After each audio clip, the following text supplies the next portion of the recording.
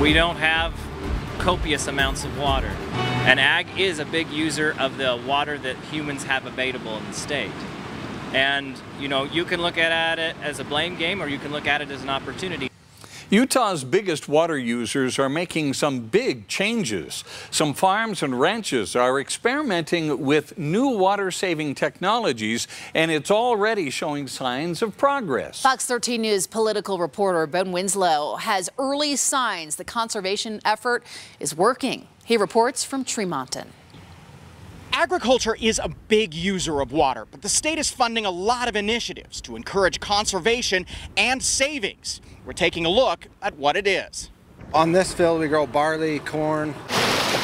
These new automated watering systems have replaced what Richard Eakle used to do every night. I've been doing it for 60 years, and changing water takes a long time, most nights, up all night long.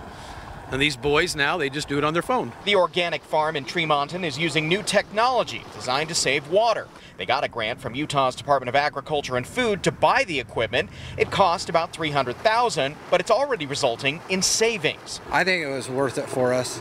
It saved in water, like I said, a third of it we were able to save. We were be able to go across the land quicker, and then it's a whole lot easier to change the water. Agriculture is a top user of water in the state. Farmers and ranchers have had their water shares cut in the ongoing drought. Some areas like the Weber Basin have experienced up to a 40% cut in their water for irrigation this year. There are ways for agriculture to save water, but it costs money. Not all people realize that it does take water to grow food, and we all like to eat. The state legislature funded $70 million to push what's called agriculture optimization. It's new technology for water savings.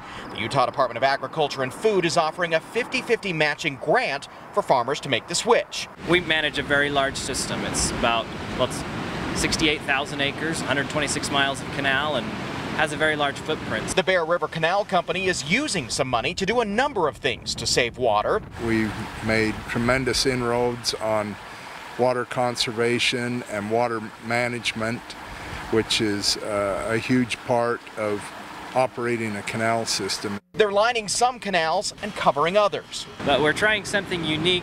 We're implementing something that's different than a lot of other systems in the West. They're replacing some of these old hand-cranked irrigation gates. Click that, and then you just input what you want. They are extremely accurate.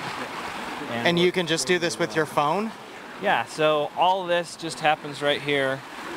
This is the exact same site. With automated ones that are a lot more accurate. This is some of the best tax dollars being spent in the state right now, because what I'm able to accomplish with these grants is saving water, is making a difference not only for the farmers, but for the general citizens as well.